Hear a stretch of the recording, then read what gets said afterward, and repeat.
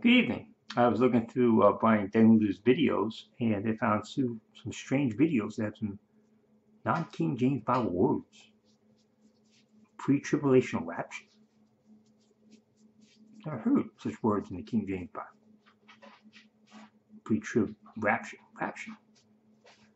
Millennium. Let's get two videos on something called the Millennium. It's not in the King James Bible. How can he make videos on these words, these non-King James Bible words? Let me link you to these words here. I mean, he is the paradigm of using only King James Bible words. Millennium Kingdom. What is that? Show me in the King James Bible, chapter and verse, where it says Millennium. Millennium Kingdom. He's got a pre-trib rapture? What is a rapture?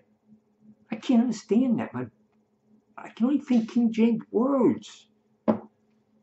Please help me. I can't understand. Why would Bryan Denlinger, the purest of the King James Bible believers, be using these terms in his Bible videos? You can't use Trinity. You can't use God the Son. Those words aren't in the King James Bible. But he's got videos titled the words rapture and millennium in them. This is very, very strange. So, if anybody has any answers, please let me know.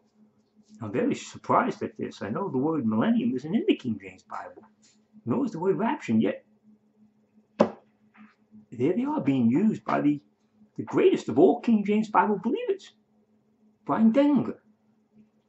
I would love any comments to explain. Maybe there's I've missed the word millennium in the King James Bible. Maybe the rapture's there. I've never seen it. But surely there has to be some explanation for this, because Bryan Denlinger, he only uses King James Bible words. Amen. Thank you.